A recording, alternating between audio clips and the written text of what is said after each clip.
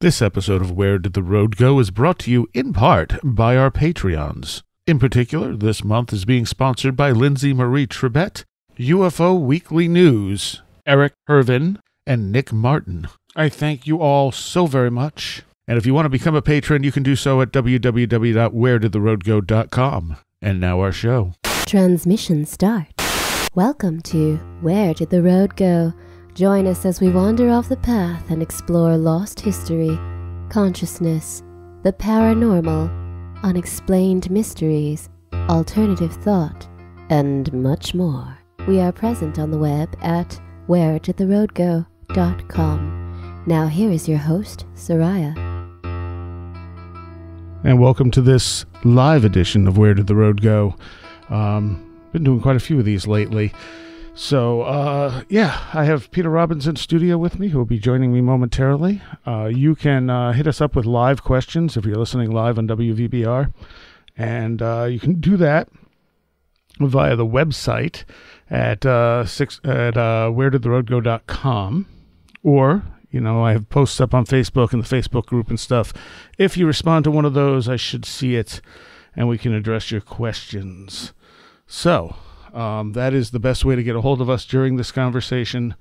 And we're going to be talking about just UFOs in general, I guess. We're going to go over the way the media treats it, the way it's looked at and ridiculed, and why that might be the case. So it's been a while since I've had Peter here. I'm not sure exactly how long, but it's been at least a year or so. Right, Peter? Indeed. I should turn you up. There we go. So, yes. And how are you doing? Pretty good, all things considered. Oh, fair enough. You've been quiet for a while. But you've been doing conferences and stuff, right?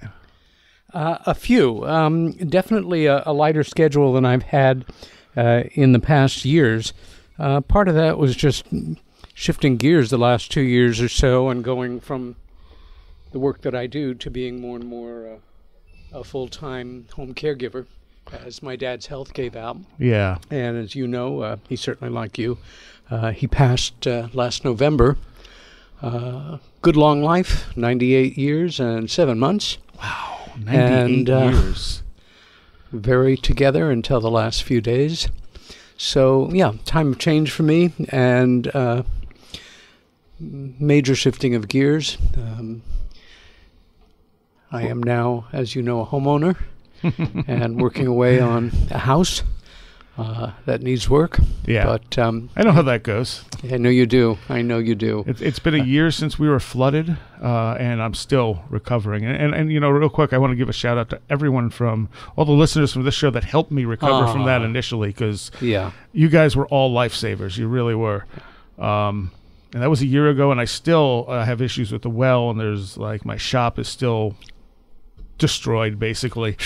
But I'm working around the stuff that I couldn't fix right away. Good. But, it's listeners to this show. I mean, a lot of people help, but the listeners to this show help the most of anyone, because you guys are awesome.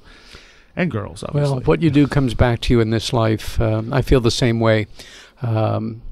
Everybody should have the problems that I'm having compared to most of the folks in the world. And, a couple of exciting new projects under development or just completed, with a great conference coming up in 2 weeks, and that will be the annual Exeter, New Hampshire UFO Conference and Festival, which I'm very proud of having helped to found about 7 years ago, and very much looking forward to returning to beautiful New Hampshire at the end of the month. And nice. Yeah, exactly. Do you know who else is going to be there? Oh, yeah. Kathleen Martin will be returning.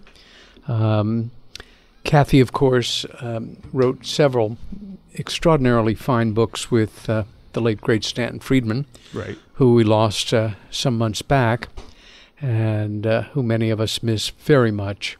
Kathy and I will be doing a tribute to him. We have Jim Weiner and Charlie Fultz, who are two of the best presenters, quite honestly, I've ever seen work. They are two of the four men that composed the so-called Allagash abductions years ago. Two brothers, two old friends, camping out in Maine, wild as it sounds, who were abducted from moving canoes, and whose case was extensively researched and written up in the Allagash incident by Raymond Fowler, one of our finest and most respected UFO writers. The fact that Charlie and Jim are both professional artists, not just extraordinarily wonderful guys, but their presentation is unlike any I've ever seen. It's, to put it mildly, brilliantly illustrated, hyper articulate, really a special one. And I'm going to ask your listeners to simply go online. Just type in 2019 Exeter UFO Festival. Go to the speakers page. It'll lay out all the folks that are going to be there. Some are more regional, not as big a names as Kathy, but all worth seeing. And it's also one of the most well-organized and modestly priced conferences. Really? It is $20 for the weekend. Oh, wow. That's exactly. great. And that is 2 full days, plus a bunch of wonderful events for the kids. And for those of your listeners who are not New Englanders or who don't know that area much, it's extremely historic, drop-dead beautiful, and like a Curry and Ives print come to life. The main square just makes you think you've traveled back in time. So always a chance to see old friends, and working now on a hyper brand new presentation for February for the second annual UFO MegaCon, which is kind of a reboot of the original International UFO Congress when it was a week long. Oh. And composed 30 or 40 speakers rather than, it's a terrific conference, and will be coming up first weekend in September, weekend right after Exeter, in Phoenix. But like most conferences, it is a weekend with, however many speakers they can pack in there. Right. But very excited to have an opportunity to do an entirely new piece of work as well. Nice. So let's talk about a little bit of what's going on in the UFO field. It seems like, we've talked TTSA to death here. They have their new TV show and stuff. I don't know that we ever got your opinion on this stuff. To me, it seems like a lot of disinfo with maybe a real, some legitimate pieces thrown in. And what's your take on all of that? Boy, it's such a double-edged sword. I have a real affection for really quality historical fiction. Let me put it that way. A lot of people think people like me read nothing but UFO books. And certainly I've gone through years where that's been pretty much true. But I hope I'm not disillusioning anyone. I actually like reading books on other subjects sometimes and actually reading for pleasure occasionally. I was reminded of this particular book, and it's worth a brief digression, because I guess a year or so ago it was a series, I think on Netflix, called The Alienist. And that term refers to, in the latter part of the 19th century, people who were considered insane or mentally ill. It was like they lived in an alien sensibility. Okay. And the earliest term, I know what you're talking about for now. psychiatrists was alienist. Yeah, I didn't see the series. I saw the promos for it. Yeah. It was absolutely terrific. And it reminded me that when the book came out 25 years ago, I had made a mental note to read it. Caleb Carr is a master of recreating the latter part of the 20th century in New York City, like the writer who wrote Ragtime. I'll think of his name in a minute. But I just finished reading the book the other day and actually was thinking about the idea of bringing a very real and historically important person like Allen Hynek to the fore in a series because in this book, Theodore Roosevelt, who was police commissioner in New York in 1896 or so, is a character. Very well researched, and the could'ves and would'ves, you can buy parts of it, but you can just enjoy it for what it is. However, I guess I'm highly sensitized to the UFO subject. Sure. I like great fiction, and I like great reality. But when you mix them, it can be problematic. Yeah. It can unintentionally mislead or misinform the public. And if you're like you and I and fairly well schooled in some of the specifics and the players, you can sort it out and enjoy it for what it is. If you're a newbie, you have no idea where the truth and the fiction dovetail. And for me, that's a problem. It's like now it's time to reprogram you and let you know what you just saw and what's real and what's not real, which is kind of taking the fun out of it on a certain level. And really, the UFO field is so full of sketchy characters and muddy evidence and everything else that it's already halfway into the fiction realm on its own without any help. I mean, I can see the pitch sessions. I can see trying to, sell the money guys the idea, pulling together the production, the excitement of working on it. And don't get me wrong, I didn't watch every part of every episode, but some of what I saw was engaging, enjoyable, and made you think. But again, the potential for veering off the road. Now, which show are we talking about? I'm blanking. The Project one, Blue Book? Yeah. Yeah. Okay. Yeah. I don't think we announced that's what we were talking about. Which one are you talking about? Well, I was talking about the group, the To the Stars Academy. Oh, yeah.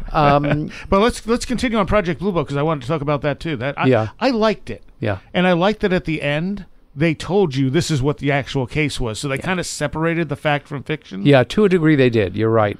Again, it was for anybody that's not familiar with who J. Allen Hynek is. He is a mega legend in UFO studies.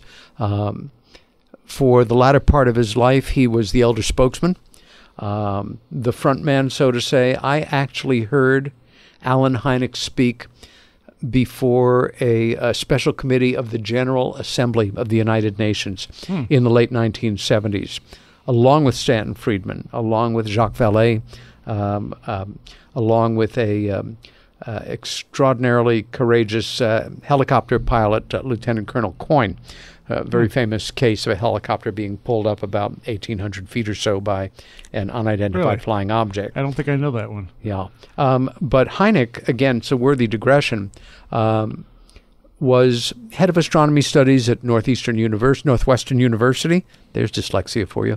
And a very respected academic who was essentially on retainer with the CIA and who was in the early 50s somebody that they called on to help formulate their disinformation policies. The turn in Hynek's life came, and I guess in a way his moment of reckoning, in a way, when he was called on his bull by the late, great Dr. James E. McDonald, a brilliant atmospheric physicist at the University of Arizona, who was kind of the Stanton Friedman of his time, in that he was a tremendously respected, brilliant scientist, but he took on a task that was almost superhuman, which was trying to bring the seriousness of the UFO subject and the reality of it to the international scientific community and to the United States Congress, and basically crashed and burned. His life was literally destroyed by Philip Klass, and he ended up taking his own life. But Hynek, by his passivity, by not taking a stand early on, McDonald called him on it and basically read him the riot act, and not long after ended his own life. And we can only imagine. And it was a true change. Hynek basically went public at that point and announced his change of direction. And what was his issue with Hynek at the time? That Hynek worked for the CIA. Oh, right. Was it the CIA or was it the Air Force? The CIA, in terms of being a consultant, the famous Robertson Panel Report, which any of your listeners can Google, go online. It was a series of meetings over several days in February of 53, I think, if not 52, but I think 53, whereby a policy of disinformation and under kind of the heading in quotes of education and debunking was consciously established by the CIA relative to the subject of UFOs. It is a fascinating, dark little moment in American history. And the minutes of these meetings are available for you to read. Oh, wow. And it's very real-time stuff. They're talking about how they can, and some of it very prophetic, how can we get people to believe that everything is explainable in conventional terms? Right. And one of the things that they did was think about people then who were serious players in the media to assist them in the process. Not that it's a name that will ring a bell for a lot of your listeners, but for their parents and some of their grandparents, a very popular American broadcaster in the 1950s and I guess in the later 40s was a man named Arthur Godfrey. He also happened to be a private pilot, so oh boy. And figured that they would get him enrolled. The other thing is, right now, I mean, you say the name Walt Disney, and there's probably 8 people on the entire planet Earth who might not know who you're talking about. Right.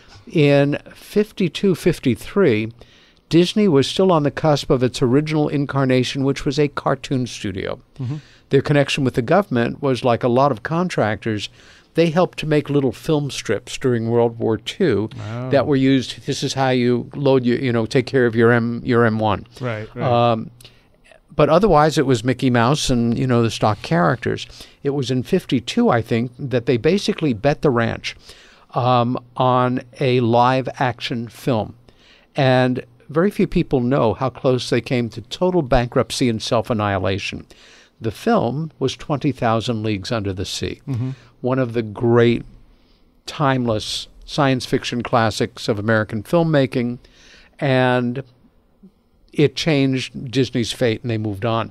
But they're talking about maybe we can get the Walt Disney Studios to help us out here.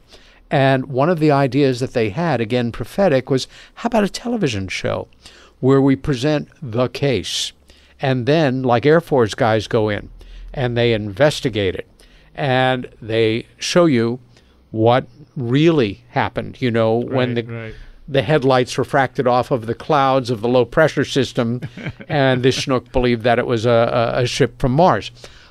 Those shows have come and gone. Anyway, off on a tangent, but an important one. Again, whether you want to call it faction or infotainment, it's dodgy, and you have to be really careful.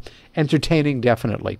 I guess for me, I prefer things more cut and dried, either like Taken, the miniseries executive produced by Steven Spielberg from some years back, or documentaries, right on the money. Right. And you get a lot of based on real events, or this is a true story, and the amount of truth in it is like a drop. Yeah. They've changed everything, but the idea came from something that really happened. It's a caveat that Hollywood has played with, since before we were born. Sometimes it's actually fairly close. More often than not, as you say, all you have to do is say based on, and sky's the limit. Whatever we want to say is fine as long as Joe Blow is mentioned. And you also have movies like, I think was it The Fourth Kind with Mila Jovovich, which came out as being real. Like, this is the woman who when she was really undergoing this stuff, here's Mila playing her part, and all of it was fiction. But a lot of people believed it was real because they said it was real. And that's... I don't know. That's disingenuous to me. It is, but when it works, it can work brilliantly. Sure, I remember, And what is Blair it now? Witch. Blair Witch I was is just a going great to say example. 20 years ago. And that is not, I mean, I like a good scary movie, but that's not my usual milieu. That scared the hell out of me. And I don't mind saying it. That's a $500,000 investment that came back gangbusters. The reason I mentioned Hynek in this light, though, was anybody that doesn't know Hynek, everybody's seen Close Encounters of the Third Kind. Right. Here's a guy who was so well known in the field that he played himself in the control room in that end series of scenes where Francois Truffaut, the great French director, is essentially playing a character based on Jacques Vallée. Yep. And Hynek looks like Hynek. You know, he looks like a scientist, like Stanton Friedman did. Yeah. He's got his little beard, the glasses, smoked a pipe, etc. Yeah, yeah. And I don't know why they didn't have Vallée play Vallée. Maybe his English wasn't quite good enough. Or he wasn't interested, or although it's hard to imagine anybody turning down an role opportunity like that.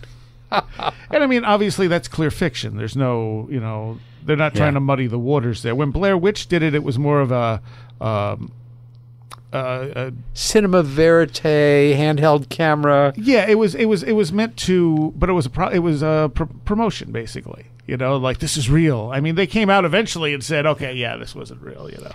And then did sequels and stuff like that. But that first thing was brilliant in the way they marketed it. It was. And it really got a lot of attention for a movie that they really didn't spend much money on. No. I mean, considering that there were no real special effects, it was minimalist. I like that. Well, I agree. In fact, it's a reminder, especially for those of us that remember simpler entertainments, growing up at a time where when I was a boy, I could go to the Fantasy Theater in Rockville Center with some of my geeky little elementary school friends on our bicycles, and for an outrageously low amount of money, watch one or two black and white movies where monsters from space attack the Earth and ultimately are defeated, hopefully. But your imagination was so much more important. I would encourage listeners who think, oh, no, that can't be worth listening to. Listen to the Orson Welles 1938 Americanized version of H.G. Wells' War of the Worlds, the radio play. At a much more simple time, that was incredibly frightening. And at a time when Americans were much less sophisticated. The fact that there were commercials when the Martians are taking over the Earth, people were so rattled that that's when they went to call their neighbors. Or if they were in New York, rushed to the Hudson River to see New Jersey in flames. That kind of entertainment doesn't exist anymore because we've developed almost a resistance. We need more and more, unfortunately, to get us off, so to say, in the realm of entertainment. But that stuff is real. It's great fun to listen to watch again. I was thinking also, I'm back and forth sometimes with my friend Robbie Graham in the UK, who is a great person and one of our ranking scholars on the interfacing between classic science fiction and UFO reality. He wrote the Silver Screen Saucers That's book. right. It's a great book and something everybody should have in their library that cares about that confluence. Yeah. And for me, as a little boy, remembering going to the theater and seeing Invaders from Mars, which may have been an $80,000 movie, I don't know. Right. It's early 50s. It was very frightening and very ahead of its time, too. It dealt with underground bases and implants and abduction. And it was also the original, not the remake with Tobe Hooper that he made, I guess, in the 90s. It's the only major science fiction film I can think of from the whole classic era where the viewer is experiencing things from the point of view of being a kid rather than a grown-up. Huh. And therein lies all the difference in the world for a kid. Wow, I hadn't thought about that. I haven't seen that in a while. Yeah. It holds up nicely. The TV show I was talking about was the one that the To the Stars Academy is doing on, is it history? I've only caught bits and pieces of it. I haven't even bothered because I expect disinfo. I expect, and I know Red Pill said he watched some of it. I think it's on a show we recorded the other night, and he said it's the same stuff that we already have seen, just put in a TV show. I occasionally have to face off against that mantra on the X-Files posters. I want to believe. We all want to believe or not believe aspects of this work. We all long for certain things to be true or not true, either because it's what we can tolerate, what we long for, what we're terrified of, what we dream may be the case. The whole academy thing, I wish it well. I hope it works out. I don't know why I have such a deep-seated kind of anxiety about it or basic distrust. I think it may already be being diddled with from above. Sure. And so many of those people were already involved in other disinfo campaigns in the past. Yeah. So it's like, why would you trust these people? Yeah. And again, I know, like politics, we know a lot of people that we otherwise like, respect, love, who hold completely antithetical political views to us. We can either just agree to disagree, work our way around it, ignore it. But yeah, I've got real problems with it, and the idea that it's a business. Yes. As well, it's not some glorious nonprofit. We'll see what happens, as the president is fond of saying. But there are. Someone was telling me they're turning Skinwalker Ranch into sort of a park. Yikes. A for-profit sort of thing, like come to Skinwalker Ranch. I don't know if that's totally true, but if it is, I wouldn't be shocked. Wow. Well, that opens up a whole nother level of what ifs. Well, true. True. Dear Mrs. Such and Such, we are sorry to inform you that your family, while vacationing, were sucked into a portal. We found their skin. Yeah. Should we keep it or send it to you? Wow. What was the other thing I was just going to say? Tom DeLonge, I think, is genuine. I do.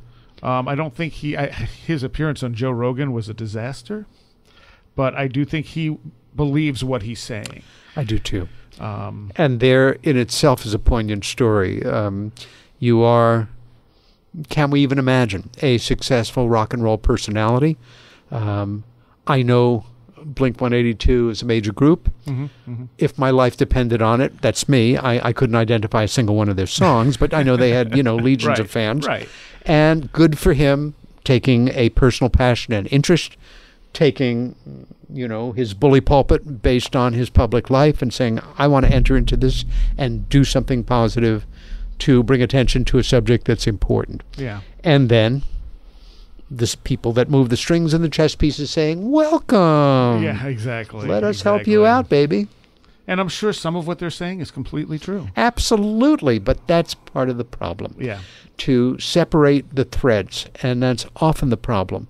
And it seems like any high-profile UFO case gets muddied over time because more people come out and say, oh, this is what I saw, even if they weren't involved. Yeah. And then you start not knowing who's telling the truth, who's, Well, look at Rendlesham. Yeah, exactly. That's a fantastic, because Rendlesham was a good UFO case for a while, but even very important. Even in the beginning, you had the fact that the government took those guys, and who knows what they did with them and messed with them, and so their memory isn't 100% reliable. For starters. For starters, yeah. Exactly. Yeah. So it's so hard to know. Like, do you think that the government actually knows anything? Yes, I do. Let's say that they began studying it, as many of us envision, or it's popular to envision, in the summer of 47 rather than 41 or 46 or 36 or whenever. Surely they have accumulated a certain amount of knowledge over the decades, although I maintain one of the reasons that the cover-up continues is a certain kind of deeply institutionalized embarrassment at how little they've actually learned over the decades. And that in itself would have to be extraordinarily humiliating for anybody to deal with. I'm sure there's infighting been going on from the get-go. People that, we can't keep sitting on this. It's just getting more and more ugly and more potentially embarrassing when the lid does blow on this. And others know we can't let it go. Let's remember that overwhelmingly the individuals who work within the offices and agencies that oversee these matters, and it's certainly not anymore an single MJ-12 type working group. It's groups within the military intelligence community and probably the international corporate world as well, etc., within the Catholic Church at the highest levels. Yep. It's endemic deep in human culture. And that was the thing when the New York Times article broke. The UFOs are being studied by the government. It's like, well, of course they are. Did you really think they're not? No matter what they are, the government's interested in anything that's in our skies that they can't identify. That's right. That's right. And with good reason, of course, in conventional terms. At the same time, the initial cover-up, that piece of sand inside the pearl that gets the calcification on it to keep it from irritating the organism, that little piece of sand is the UFO story going back to 47. It's not our nuclear secrets. And in fact, the whole origins of our national security state, which the United States of America most certainly is and has been for decades, and brilliantly articulated in Richard Dolan's UFOs in the National Security State, Part 1 and Part 2. Part 3 coming at us sometime in the future. The busiest man in rock and roll there. I think some of the things that they know they may have still not worked out any way of going public with. For me, a good example is, let's just say, because no single world leader most likely can or would be able to just do it. Truman could have done it. Maybe Eisenhower could have done it. But now it would have to be coordinated among world leaders, among institutions of learning, among religious leaders, science leaders, movers and shakers within the economic community, the petrochemical industry. But let's just say that they coordinated, and tomorrow night, Trump and every equivalent world leader goes on television and says, my fellow citizens, it's my solemn duty to let you know that as I speak, or close on this time, other world leaders are addressing their citizens and telling them, guess what? Anybody that thought we've been covering up about the phenomena of UFOs, used to be known as flying saucers, is absolutely correct. They're real. They're here. They may be queer. Get used to them. The fact is, we're not alone in the universe. And we've been lying about that for years. And how many people would not believe it because they'd say, no, this is another part of the cover-up? Well, or the fact that that's now complicated by 10 years ago, taking a conspiratorial point of view on something was considered extreme. Now it's considered extreme not to. Yes, yeah. The latest thing. Of course, Jeffrey Epstein hung himself in his cell all by himself with no help from any powerful person in the world who wanted to see him very dead. The problem here is you can't dig half a hole. You can't just say, we're not alone in the universe. Now that we've told you that, we're going to start releasing bits of information so you can educate yourselves, and we would like to refer to you to people who have done this work for years in the civilian realm, some wonderful names out there, can read their books and kind of get used to it. How do you just say we're not alone and then, oh, by the way, the fact is there's this part of the whole UFO thing called the abduction phenomena. You actually know somebody that it's happened to because statistically it's so extraordinary. Oh, did I mention that there's also this hybrid phenomena where there are beings that are part us and part them? Did we talk about missing pregnancies yet? Oh, no, I guess we didn't. There are certain pregnancies that they ended abruptly and there was no explanation for them, those fetuses were taken. And they're on Alpha Centauri or on the dark side of the moon or in an underground vault, 3 miles below New York City. And some of these hybrids, they're so weird looking that who knows where the heck they're being kept, but you'd freak if you saw one. Other ones, well, they look so much like us that you see them every day. In fact, one may be living in your apartment building. I'm just waiting, if that were to happen, how soon after that somebody who is anxious, who has a firearms permit, and has a guy with wispy hair and pale blue eyes living across the hallway who's into UFOs and geeky things like that, shoots him. Yeah. Because he could be one of them weird, alien types. Our xenophobia would definitely go through the roof. Yes, literally could all be replicated. I think it's a tremendous series of challenges, and it cannot be reduced to disclosure. It's a ongoing argument that I have with many people in that community, much as I adore and respect them. I think the important work that's being done in the disclosure community, people like Stephen Bassett, who have actively put themselves on the line, devoted their lives to this, it hasn't resulted in world governments giving up all their secrets. What it has resulted in, though, is dozens and dozens and dozens of people influencing dozens and dozens of other people in dozens and dozens of countries to educate beyond themselves. And that can't be a bad thing. It is growing exponentially, but arithmetically, not geometrically. What would it take to make it break through? There's food for thought there. I have a number of suggestions, but... and if you go back to the New York Times article, that came out, and the UFO community noticed, but the world at large was just kind of like, Well, but what followed was very interesting. In fact, quick postscript on that was several months before that famous Times article, which again talked about Harry Reid's interest in the subject and the funding of a study group to the tune of $22 million. And then the accompanying article, it started on front page. Later in the Times, it was full page, continuing that first article, and then something we're very familiar with, but to see it in the Times and reported seriously, respectfully, of 2 fighter pilots talking about being scrambled and seeing the objects. That was major. But several months beforehand, one of our, I think, real rising stars in the UFO community here in New York State, Cheryl Costa, a no-nonsense statistician who wrote a column for the big Syracuse paper that just folded or just went from print to completely only online, one or the other.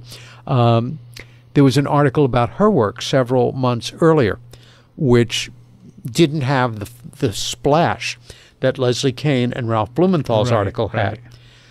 The most interesting thing for me about that, though, that's now almost 2 years ago, December of 17, the explosion of respectful coverage in print and broadcast, and it cuts across all lines. It doesn't matter whether it's Fox or CNBC. It doesn't matter whether it's Tucker Carlson or Rachel or the Time magazine or a decidedly right-wing publication. UFOs and the phenomena all of a sudden is having this wave of serious, respectful coverage. Yeah. For a lot of us, people like me, who spent years researching the roots of ridicule, I'm still waiting for the other shoe to drop. Of course, yeah. But that kind of change in the weather may be a real bellwether. That may be an indication of those people that pull the strings, wiggle the knobs, and move the chess pieces around, that they realize that things are accelerating. Maybe they're aware of things behind the scenes that we're not, that are pressing them to lighten up or back off or keep out of the way of people that are bringing more serious information to the fore and dropping this completely pointless, insulting, condescending nonsense that has accompanied the subject since it first started to be covered in the summer of 1947. Yeah. I feel like the phenomena generally is very personal in the way it interacts with people, like people who have experience. It's a very personal thing, and I wonder how much the government really picks up of that. Like, they got the lights in the sky and who knows what else, but do they get the personal transformation element of it? I think they get it once it starts to make waves on the public scene. Working with Bud Hopkins for so many years, I was privileged to meet with, spend time with people who allege that they had had abduction experiences, often backed up by a shocking amount of hard evidence. And when I say hard evidence, I mean the kind of evidence that you could present in a court of law. Different kinds of physical evidence, multiple witness testimony, often within the family, an obstetrician gynecologist, a psychiatric social worker, a therapist, a burn mark on the lawn, neighbors remembering the electricity going out in the neighborhood, completely concurrent with the report of the incident, that kind of thing. But when John Mack got involved in the work, for example, John being a brilliant professor of psychiatry at Harvard, with a respected private practice, a Pulitzer Prize winner, a brilliant scholar and academic, whose primary interest in the subject of other intelligences interfacing with human beings was where we could learn from these incidences ways to create less fear, more positivity, to educate ourselves to what is good about these experiences rather than what is just terrifying, anxiety-provoking, frightening, spooky, etc. And I think when he became a major person that the media recognized, the government would have had to, whatever it wanted to do or didn't want to. I'm going to say the government, of course, it's a cover term for many offices and agencies and individuals. Sure. Often at odds with each other, I'll bet. But yes, that interest would follow. And now one can only imagine that this whole new spate of television shows, network, cable, the world of YouTube television, which is now, as you know, I mean, it's massive. Yep. Not to mention, the world of broadcasting has changed so much since I started being a guest on shows, since you started being a host of shows. The whole podcast movement has blown up. There have to be offices and agencies keeping their eyes and ears on these up-and-coming interviewers, researchers, broadcasters, many of them who are smart as whips, who are interfacing with each other, who are doing something which I think is incredibly healthy, revitalizing the whole field. There was a time not that long ago when I wondered where the next generation was going to come from.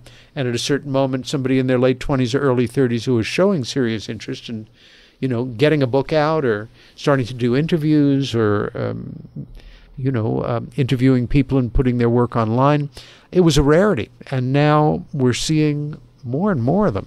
And I think it's terrific. Yeah. The only thing with podcasts is now it's like music. It's great that everyone can easily put their music up online, get it distributed out there on their own, but now you're overwhelmed by it. And the same thing is happening with podcasts. It can desensitize you. There's so many podcasts out there, and a lot of them are really good. Some of them are absolutely awful. But like you have to sort through it to find the ones that really stand out to you. It's funny. I'll have some months where I'll do an interview. Other months where I'll do several interviews. I went through a period of time after my dad died where I just told everybody to, wait 6 months or so to call me. Yeah. Tonight is the first of 4 interviews I'm doing on radio shows and podcasts in a row. Saturday, Sunday, Monday, Tuesday, and then we go into later this month. Right. And that's a bit anomalous for me, but it's a good indication. I'll accept most invitations at least once. Yeah. And if it's a host that has their head screwed on and is willing to engage in serious conversation, and ironically, occasionally I run into a host or a producer who, out of obvious respect for my work or me, will ask me softball kind of one-on-one questions, which I do resent. And it's one of the few things that I insist on. If I'm going to be on your show, put me on a spot, hit me with your best shot. Let's make this engaging. And except for you, don't ask me any questions that'll embarrass me on the air. No problem. I know all your secrets. I know you do. So let's see if I can work my way around this question and make it make sense. So you and I have a slightly different view of what might be beyond the phenomena, because you lean more toward the extraterrestrial. I don't. I think it's some other intelligence entirely, maybe even a higher level of ourselves. But when you look at like Kenneth Ring's work, and you see how he drew a very strong similarity between UFO abductees and people who had near-death experiences. And then you look at the stuff, especially Ann Strieber did, where she showed, as she put it, this has something to do with death, because so many people report seeing dead loved ones or people that they didn't know were dead, friends they didn't know were dead, in these experiences, even including Whitley's main experience, where he didn't talk about the fact that he saw his friend in there because he thought, this is crazy, I'm not going to say this. And it turned out the guy was dead. What do you make of that?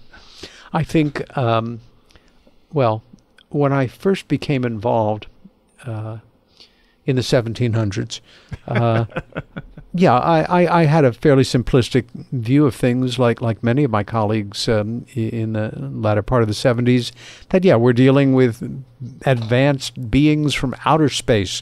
I think that is certainly still the case, as well as everything you've just mentioned. For me, the one thing that I have learned over 40-odd years of obsession, work, involvement in what we'll laughingly call this field is the more I know, the more I'm aware of how little I really know when everything shakes down. Yeah. There's a wonderful definition ascribed to Zen beginners, knowing that you know nothing and having it be okay. Yes. I know more than nothing about this subject. In fact, I know considerably more than a lot of people. But I also know that so much of it is empirically impossible to prove. And a lot of it, again, I'm lucky in that, just for example, working with Bud over the years, I was privy to several hundred individual cases, and in some cases that meant witnessing hypnotic regressions, meeting members of the family, doing intake interviews, et cetera, et cetera. The Shakespeare phrase of, is it Shakespeare? The universe is not only stranger than we imagine, stranger than we can imagine, or there is more to your heaven and earth than is dreamt of in your mortal philosophy. At a certain point, I realized, as a little emoji of a human skull exploding, that I am really clear at how open I am to these possibilities. I think that any of them are not out of the question. However, some of them defy odds and logic to such a degree for me, or are backed up by so little. Like what? The wilder claims relative to the so-called secret space program. Okay, yes. You know, that we've been on Mars the for Blue 100 Avians years. and all that stuff, yeah. Exactly. I have a big problem with that. Good job censoring yourself there. Yeah. And I have met people who I am convinced know, as well as they can know, that they have interfaced with beings who have informed them that they are from X, Y, or Z. Mm-hmm. One thing Bud always liked to point out that I think is true, and it doesn't have to do with good or bad, that when you are dealing on a deeper and deeper level with these other intelligences, deception is always a factor. Yes. One could say the same thing about us dealing with other us's. Mm-hmm. Mm-hmm. What we say is often very different than what we do. What our stated agenda is often antithetical to what our real agenda is. Belief in itself can be our worst enemy. Mm-hmm. And if one finds a niche in the field that you're really comfortable with, that answers your questions, that supports your beliefs, that surrounds you by with like-minded people, that gives you a sense of camaraderie and belonging, run out of the room as fast as you can. That's good advice, actually. I think, sadly, echo chambers are not helpful. So much of this is functionally identical to religion. I believe, and I know a lot of other people who do too, and we all have that same feeling about it. And there are a lot of us. And, we really are growing because of it, learning. That's nice. But it doesn't mean it's true. Yeah. Yeah. And if it serves you, that's fine. But please, as the great Judge Judy once said on the air, and I know because she said it on the air, I can say it, although it's not credited to her, I've heard it before, don't pee on my leg and tell me it's raining. Yeah, and you... Yeah, belief is such a big part of this, but there is stuff, like if you talk to enough people and you look at enough reports, you know something is going on. Oh, yes. That part is completely undeniable. Oh, yes. Yeah. If you're going to be intellectually honest about it. It is, and that's exciting. Yeah, there's something that people are experiencing. Sometimes it's just lights in the sky that can't be explained. Yeah. But other times it's personal encounters that literally change people. Yeah. Because people don't change that easily. That's right. And they may act like they've changed, but this was the thing with Dr. Ring's research. He found that the people who had abduction experiences and near-death experiences, it changed them. That's right. Which means it was a real experience, because people who died and were brought back generally didn't change like that, especially with near-death experiences where sometimes their IQ would go up. Yeah. So if you're dead for 5 minutes and you're brought back, you shouldn't be smarter when you come back. Yeah. If anything, you're probably going to have brain damage. But these people came back and in some cases healed. That's a great point, Seriah. The fact is, in the early 70s, when I was living in Manhattan and the city was close to bankruptcy, there was a catchphrase, a kind of stupid thing, but we all get it. A conservative is a liberal who's been mugged. There's a great novel by Chris Buckley, the son of the classic conservative pundit when conservative really meant something, William F. Buckley. Mm-hmm. Chris Buckley is a humorist, and he's a novelist. And he wrote a novel, it's got to be at least 10 years ago, called Little Green Men. The premise of the novel, and he did his homework, had a little too much fun at the expense of characters that were obviously based on Stanton Friedman and Bud Hopkins. But the premise is, you remember a political show, a Sunday morning show called Firing Line? Yeah. Okay. The host of Firing Line, tough, no-nonsense, Jesuit-educated, smart as a whip, conservative pundit, John, Irish last name, and he'd have several liberals, card-carrying liberals, and several card-carrying conservatives. It'd be Buchanan and Eleanor Clift, and he'd put out a premise, and he'd say, on a scale of 1 to 10, 1 being absolute, 10 being absolute certitude, 1 being absolutely nothing, how do you rate this question? A very verbose way of talking. The novel has him as a central character. He's a mover and shaker in Washington. He's a player. He's extremely well paid. He's a board-certified celebrity. He knows everybody. Everybody wants to know him. Not that he's ever given a second thought to the idea of UFO abductions, but if he did, of course he knows they're not real, because if something like that was real, he would know. One night he goes to bed, and guess what happens? Whole 9 yards. Taken, probed, on the ship, returned. That's the beginning of the novel. Huh. And you see him trying to figure what the hell is going on here, driven like a madman, but knowing the moment anybody's on to him, his life as he knows it will be destroyed. Not to mention his cushy salary, great position, etc. He'll just be another nutball. Whitley Strieber?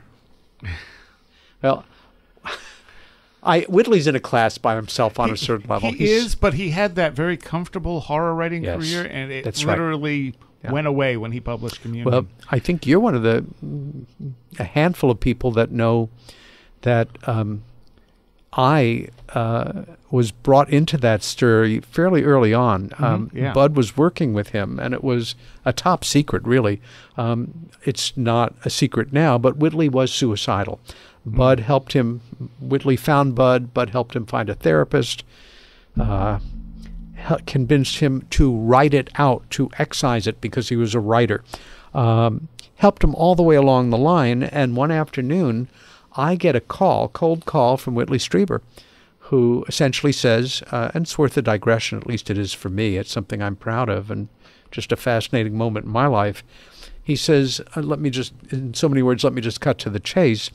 I know that Bud has been confiding all of my story to you, and the fact that I'm working with him, and that you will have not spoken to anybody else, absolutely. And you know that I've been working on a book, yes.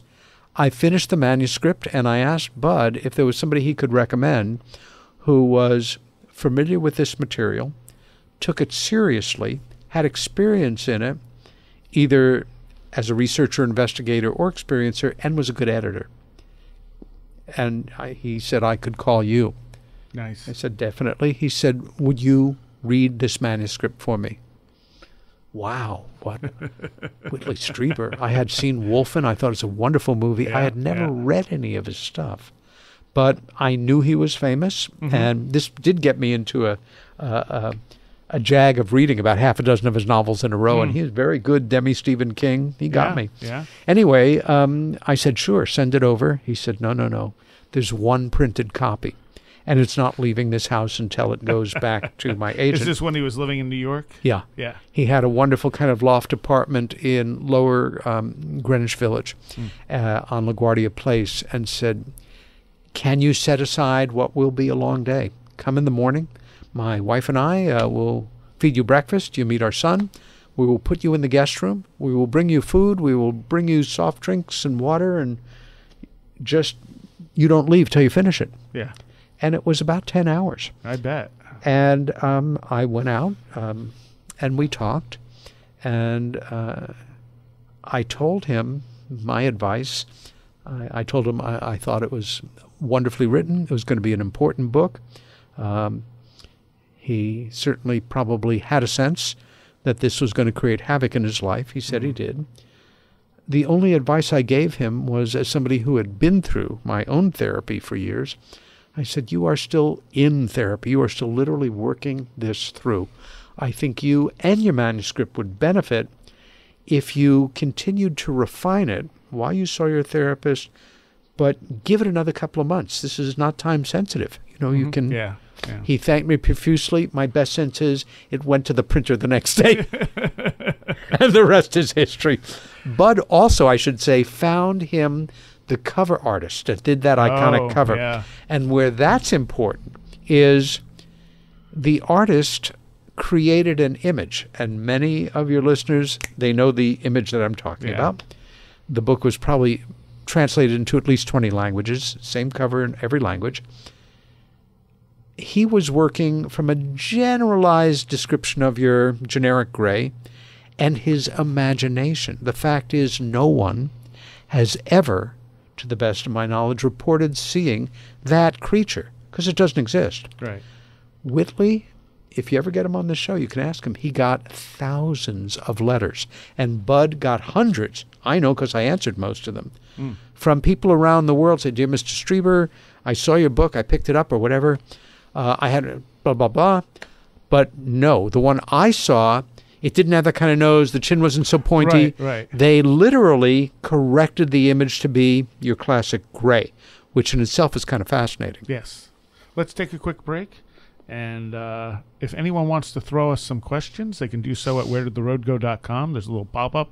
And send us your questions for my guest here, Peter Robbins, on Where Did the Road Go? And once again, I want to thank all of our patrons, but particularly those at the $10 or more level: Allison Cook, Lindsay Marie Trebet, Nick Martin, UFO Weekly News, Super Inframan, Eric Hervin, Tim, Edu Camahort, Janet Bunderson, 36 Dingo, Maria, Nate Seriah, Jennifer Campbell, Mike McGuire, Paul Buscini, Kevin, John Rutledge Foster, Eric Citron, Andy McNamara, Sasha Lorg, Matthias Sunby, Christopher Vaughn, Riker and Stark, Sean Cosgrove, Jose A., Roger Gonzalez, Craig Cicernos, Lindsey Jackson K., Alfred Tuttle, Kevin Schreck, Patricia Giaquinta, William Lovelace, Mark Brady, Demian Tallman, Chris, Is a Hot Dog a Sandwich,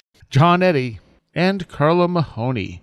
Thank you all so very much. You help make this show possible. All right. And we are here with Peter Robbins, and back again after an absence of a while. Let me ask you this. We were talking about the classic gray image. What about all the other types of alien encounters people have? Because grays are not the only one. They became more common once Missing Time and Communion came out. But what do you make of the large, immense variety of experiences people have? Yeah, I think we're dealing with several factors here. For me, there is no solid statistical analysis that exists anywhere. The closest I can come is over the years I worked with Bud. In the X number of several hundred cases I was privy to, I'm going to say at least 75% of the descriptions of the other intelligences, the beings, were grays of one variance or another. The other 20-25% varied wildly. Yeah. I think there are several reasons for that. Possibly because we do have wild variations of these beings.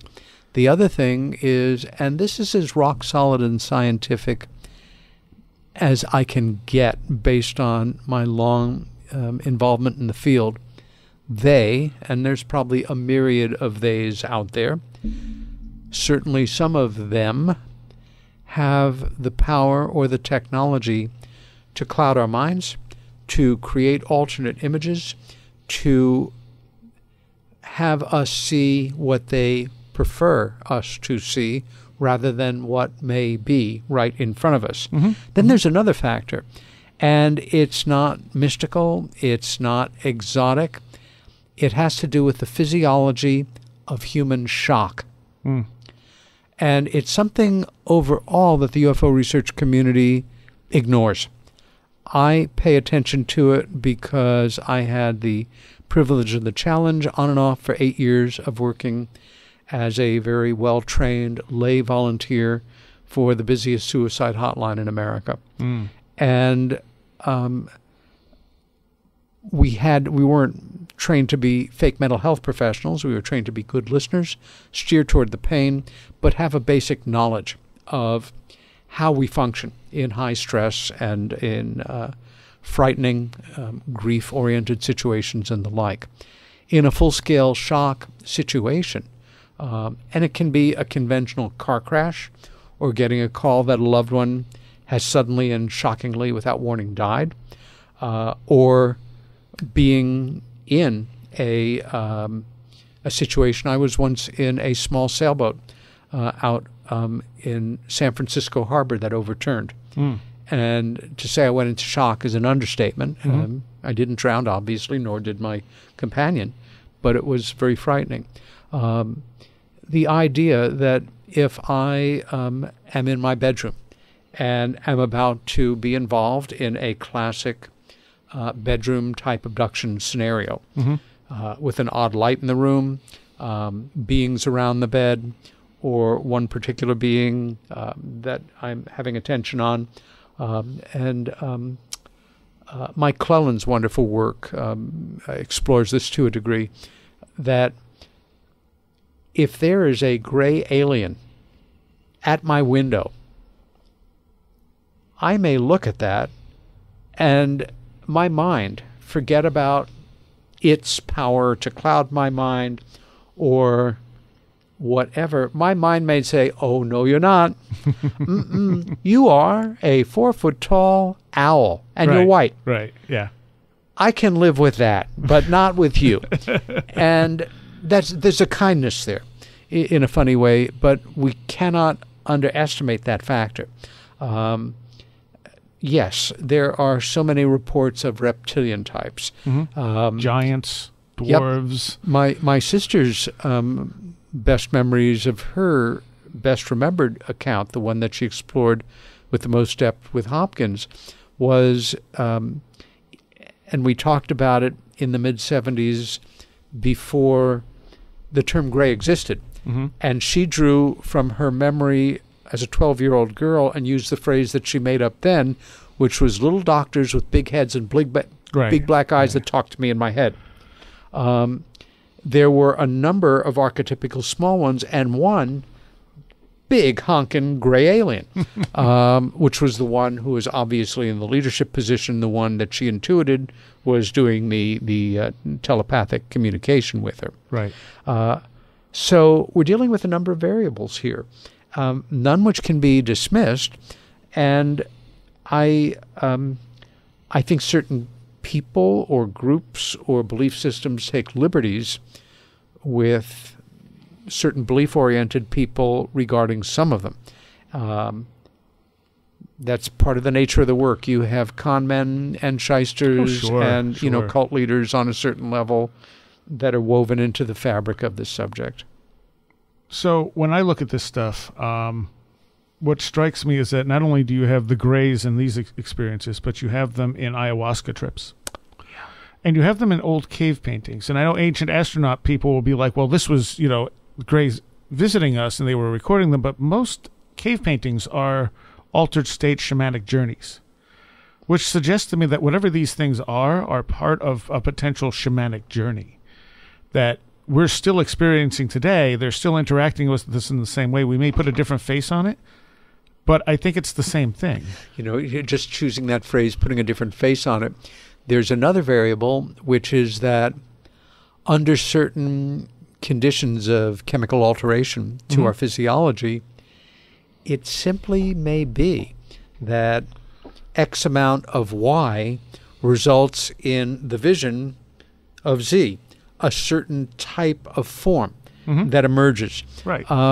I've told the story in any number of situations and times on the air and privately about my repressing the memory of my childhood UFO sighting with my sister, and how it took almost 15 years for the memory to came roaring back into my conscious mind, and for me then to confirm that memory with my sister, and of course my life changed dramatically at that time.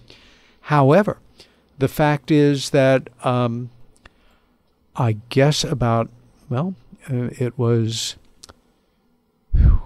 October of 1966, when I took my very first LSD trip. And it was at a time, a much more innocent time, when that substance was still not illegal in the United States. Right. So there was no sense of paranoia regarding it, like weed or, something else. And it was the real deal. This was Sandoz, Swiss manufacturer pharmaceutical company, in small glass ampules. It was a rip-roaring ride, a very positive experience overall. But there came a time during that 20 or so hours of altered state where the memory did come back. So much so that I did a series of, obviously not highly disciplined, but watercolors of certain aspects of the memory. And then they just went into a portfolio, that went into another portfolio that got parked somewhere for years. I pulled them out years later. And I was, again, before the memory returned, and was so, I guess the combination was horrified, embarrassed, off balance, that I destroyed them. Really? I literally couldn't handle looking at them. And then once again put it out of my mind. How do we do that kind of thing? I don't know. Yeah. It's the only case in my life where I've ever had that kind of experience. But that's how powerful it was. Again, perhaps some of those images that we find on a cave wall from 19,000 years ago in Australia, or 8,000 years ago in the Southwest, or wherever, where there are synchronous kind of imagery. I think Ancient Astronauts goes over the top on a lot of this stuff. And, dear Giorgio's aliens, my first thought is not necessarily. Those could be sticks. That could be charcoal. Let's, Occam's razor, let's look at the more conventional possibilities first. Well, like I said, I mean, we know that a lot of the cave paintings are done by shamans. That's why that connection I make there. Yeah. And it's also possible that, our brain may be encountering something it doesn't have a face for. Bingo. And so it's going, I don't know, monster, alien. And now it has the gray as the cultural symbol of that. Yes. So it throws a gray on it. Great and observations. we don't know the difference because our brain's only giving us like 1% of what's coming into it. It's like it's only giving us the things it thinks is important to our conscious mind. And some people just probably don't even see it at all. Probably. Now, lights in the sky are one of those things where weird lights people generally will see. Yeah. Because they're not so strange that they fall completely outside of their realm of experience. Yep. So you'll see a light, you'll go, that shouldn't do that. But, you can kind of deal with that a little bit better. Yeah. Even if you're a skeptic, at this point in human history, with the degree to which UFO and alien imagery has embedded itself in world popular culture, everything from advertising of any possible subject in the world to the prevalence of these themes in science fiction, to references in literature, to just pop culture in general, you can allow yourself a little latitude on that. Oh my gosh, I'm seeing, I can say it, an unidentified flying object. I'm not going to say it's, beings from another world, but it's unidentified, it's flying, and it seems to be an object. Wow. Yeah. I've seen something. Cool. I think. I hope. Yeah, and the one I saw over Cayuga Lake, I mean, it was gigantic. It had tons of lights on it. It was almost too bright to look at. Damn. And I'm looking at this. This is 2001, and I'm like, I don't know what this is. Like, at no point did I ever Perfect say... year. Yeah. At no point did I ever say it was an alien. It was just like, I don't know what this is. It's not a plane. It's not a helicopter. Yeah. It's certainly not a toy. Yeah. Now drones are more advanced, but I still don't think a drone could have been that big with that bright of lights. And I don't think we had quite that technology then, although who knows. You've just gone into a partial description of something that I remember experiencing when I had my UFO sighting, which was overwhelmingly unambiguous, clear, daylight, not a cloud in the sky, close enough to see windows kind of sighting. Mm-hmm. And I'm sure I've interviewed several hundred individuals over the decades, both here and abroad, who have described that moment. Yeah. I looked up and I saw this thing or things. And I call it the checklist reaction. For me, it was, Yep. as a kid, not a plane, kite, blimp, balloon, helicopter, birds, strange-shaped cloud, flotsam and jetsam, reflections from the ground. What am I looking at? Right. What is that? And with mine, too, like one of the first things I did is I was driving, and I rolled down the window, and I went, and it's not making noise. Because anything that big should be making a decent amount of noise if it's something we have. Now, we don't know what kind of tech the government has. That's right. This whole Glimmerman thing is slowly coming out, and it's not even just the government that's been developing these Glimmerman suits, but private corporations, and it's slowly dripping out. But how long have they had this tech? Where they could walk invisible among people for the most part. For years I pointed as a model to Kelly Johnson, arguably the greatest military aircraft designer in history. He's responsible for the U-2, the SR-71, better known as the Blackbird. Mm-hmm.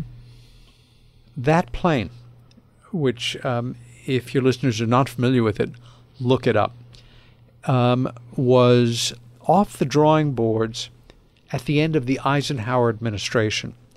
This thing, which looks like if sharks could fly, it's the most aerodynamically beautiful thing I've ever seen in the air, and I have seen it in flight once by a miraculous coincidence, daylight sighting near an airbase in the UK. It could climb at 10,000 feet a minute. It had 2 pilots. The only weapons on board was the pilot and the co-pilot's sidearm, a .45 caliber weapon. They were equipped with Hasselblad cameras that could indeed photograph license plates in the Soviet Union at 80,000 feet. Wow. They could hit Mach 3. The skin of the craft was no thicker than a soda can. It was a flying gas tank, titanium skin, at full operating, pull out the stops. It was literally on fire. It was porous. It just was like a giant flame. Mm-hmm. That's 1950s technology. And that's what we need to remember. Where we say we are, and I think at this point, that came the out growth in in technology, the 80s? SR? Yeah. No, it was, the design was completed at the end of the Eisenhower Right, administration. but when did it come out to the public? Oh, the Late 80s. Absolutely. Yeah. I learned about it in the later 80s and saw it in 88. Yeah. But it was a very well-kept secret. Mm-hmm. And I think where you were going is the tech is advancing so quick now. That's it. Yeah. That where we say we are, think about the little toys that they allow to filter down into civilian land. Right. You're sitting with 2 of them. Yep. An iPad and, an iType phone. No, we'll say they're not they're LGs. But yes, your point is made. Yeah, exactly. Again, we are so limited, even if we have a technological background. Where we say we are, there was a news item just a few days ago, a story I've been following on and off for probably 15 years at least, of laser technology that, if aimed at wideband at a crowd or narrowband at an individual, can make you hear certain things in your head. Oh, yeah, yeah. And that's been around, to the best of my knowledge, for at least 15 years. They're using it maybe several decades. They're using it on advertising billboards. That tells you how common this technology really is. I think for law enforcement and for crowd control, it's probably used as well. Indoctrination to try to affect people's behavior, not necessarily for the best. Yeah. If you can convince somebody that they are, convince them. If you are hearing voices in your head, it can be God talking to you, or you convincing yourself that you're going mad. Yep.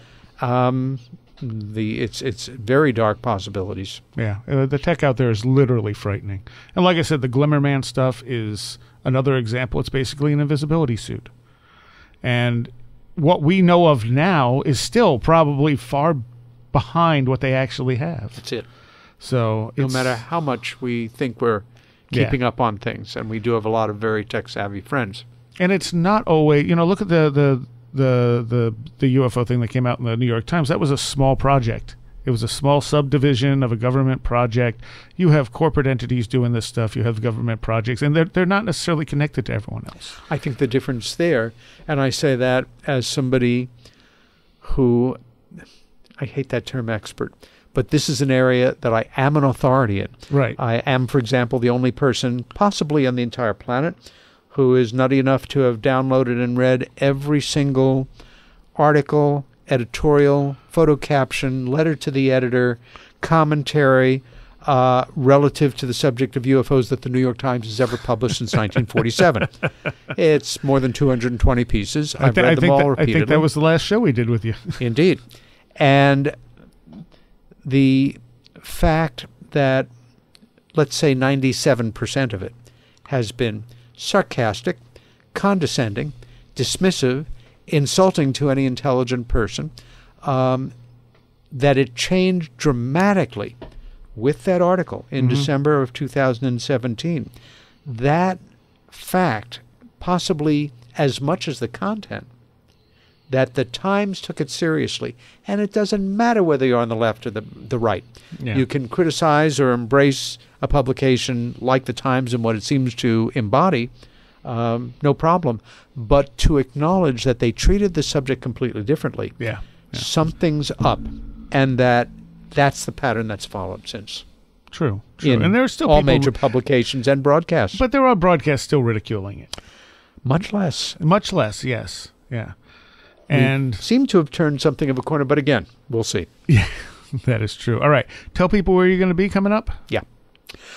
Next appearance is at the Exeter, New Hampshire UFO Festival and Conference in beautiful Exeter, New Hampshire on August 31st and September 1st. Go to that online. You'll get all the information. It's $20 for the entire weekend. Great speaker lineup, chance to meet all of us and spend some time in a beautiful historic community on what's going to be a beautiful weekend, I'm sure. Okay. Is that the only thing you have coming? Yes and no.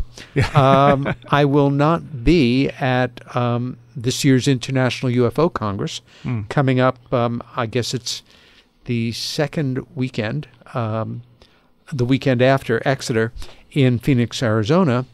But I am saying here on broadcast for the first time that a film project that I have been working on for some months with two wonderful colleagues, my executive producer Jennifer Stein and our cameraman and mixing guy, an extraordinary tech guy, Bob Terrio.